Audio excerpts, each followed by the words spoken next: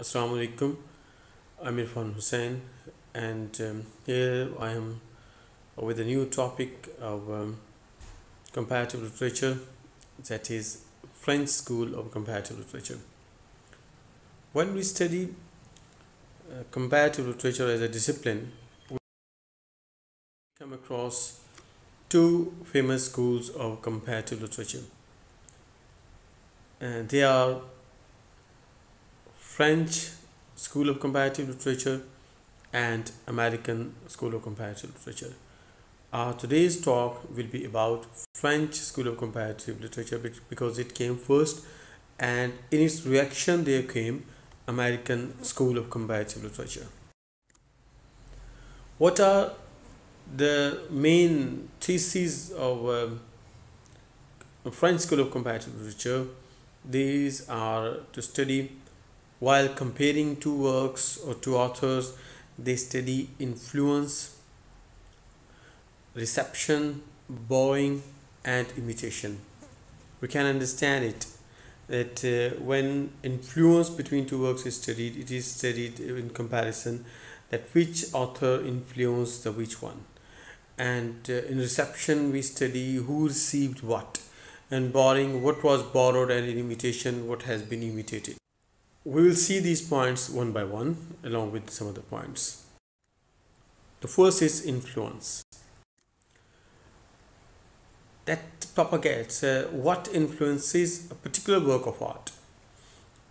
At first, it was cause and effect that was taken by Paul Van Turin.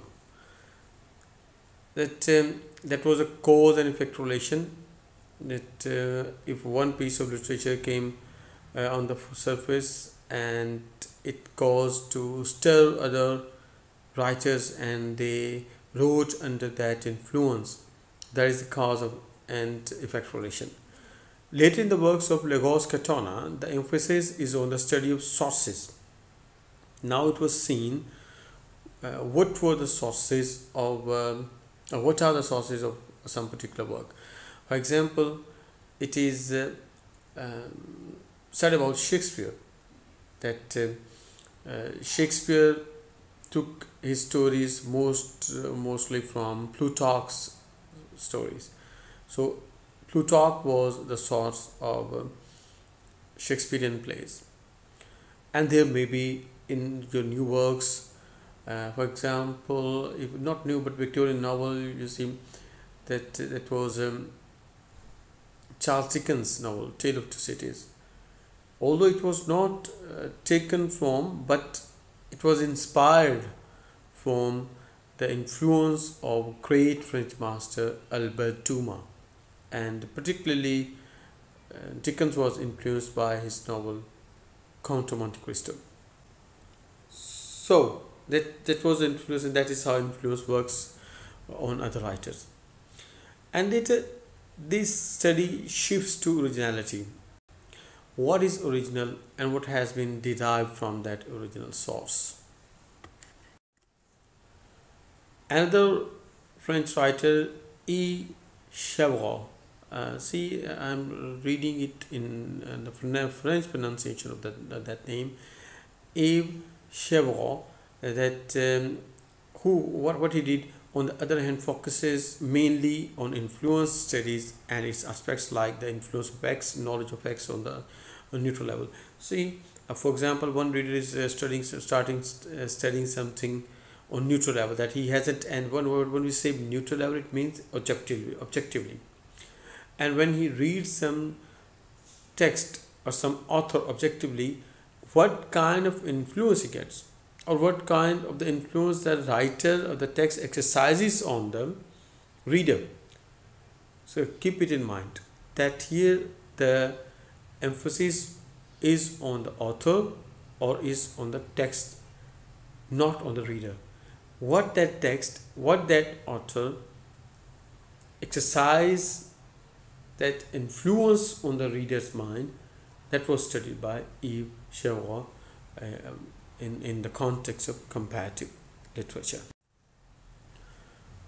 Now there are two stakeholders. One is the emitter who is emitting influence, who is exercising influence, and other is the recipient who is receiving the influence. What is important on the part of emitter? Critics say that it is a fortune, repetition, diffusion, and radiation. These are the elements that are important on the part of the emitter. If he's having a strong repetition, he's having a good fortune, and he's having a diffusion, that his work has been spread and popular among the readers club or the people who like to read and write something, and so is radiation. On the level of the receptor, he focuses on reaction, critique, opinion, reading, and orientation. See how reader feels about something when he reads. That is his reaction.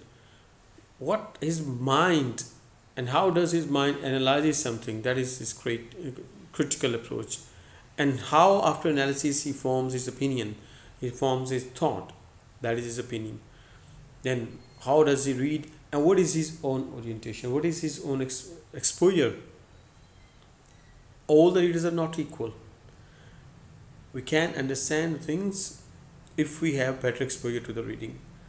For example, if I am reading a novel, Anna Karenina or Tolstoy, I can understand it better if I have some exposure to Russian culture, to Russian history, the connection between French and Russian people, their aristocratic culture, their culture of soldiers, their cultures of prince and princesses.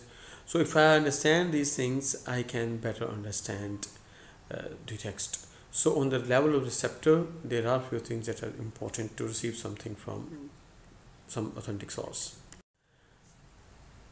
In French school, the term influence has been gradually replaced by reception. I just focused that the focus is only on the writer, on the author, but here the focus is on the reader. How does reader perceive something? It is not about the author or the writer who exercises influence on the reader, but it is on the receptor, that how he gets that influence.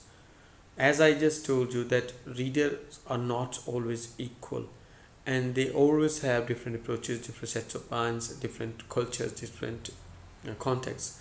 So they receive some text according to their own context. Now, translation in comparative literature, translation is very important, and as we all know that when some literature is in its weak stage, then the literature has to get support from translation from other languages. And also it is about media adaptation. It is also influence, it's also reception, that how the works are adopted in media. You can see the example of Romeo and Juliet, Harry Potter, and even Pakistani writer Bapsi Sidhwa. Her works has been adopted in Hollywood and Indian movies. Our writer Mohsin Hamid, his works have been adopted in movies. That is also a form of comparison. As we have discussed in our earlier discussions, that comparison is not between only the written literature, but it is also it can be not only compared with drama adaptation, movie adaptation, but also with other genres of literature and other forms of art as well. Imitation, that how one writer does imitate other. It is comparison. How is there, if Ibsen is a harbinger of feminism, and did Bernard Shaw imitate him? imitate him, or if there is any other writer that tries to imitate him. If Keats imitated Milton or Shakespeare because he was influenced by them. This is all studies in comparative literature. Borrowing and lending, we know that writers do lend to other writers, that the writers that come after the great legends, they definitely borrow from their predecessors, and this is how the predecessors lend something to their successors.